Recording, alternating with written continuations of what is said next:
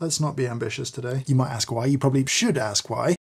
We may never know. Let's not talk about that now. Let's talk about deep fried kitchen towel. And I'll give you a couple of different reasons. Firstly, I'm a bit confused, and that's called first crack. And two, today we're going to deep fry a tea towel. I've kind of always wanted to do it. I just want to see what happens. All right, good luck, little kitchen towel. Now, it's going to be pretty hard to roast by color.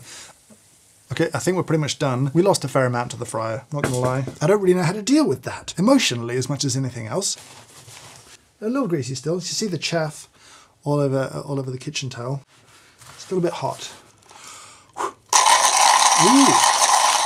I guess let's give it a little sniff. Maybe a little bit vegetable-y. Am I just thinking about fries though? Are you up to try this delicious bar snack? Probably don't do it. Oh.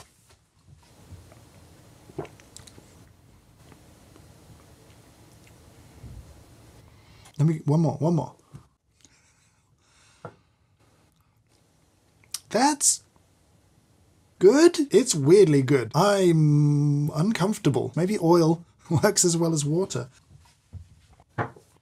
Oh no, that's worse. That's worse. Let me put it this way. I'm not saying it's a good idea. I'm just saying, if you want to lose a tooth, that could be a viable option. If I'm being mean, that's bad. It is greasy. Acidic, metallic, harsh, unpleasant, no sweet, buttery in the wrong kind of way. Just awful. That's disgusting. That's just disgusting. Joking aside, let's pour a small cup. Deep fried tea towel. A first for me. Cheers.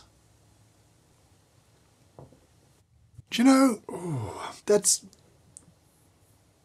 good. The texture is lovely. It's sort of soft and almost buttery, but not, it worked. And sort of the science, it's gonna work. And I don't know what to do about that, but I'm gonna do my best.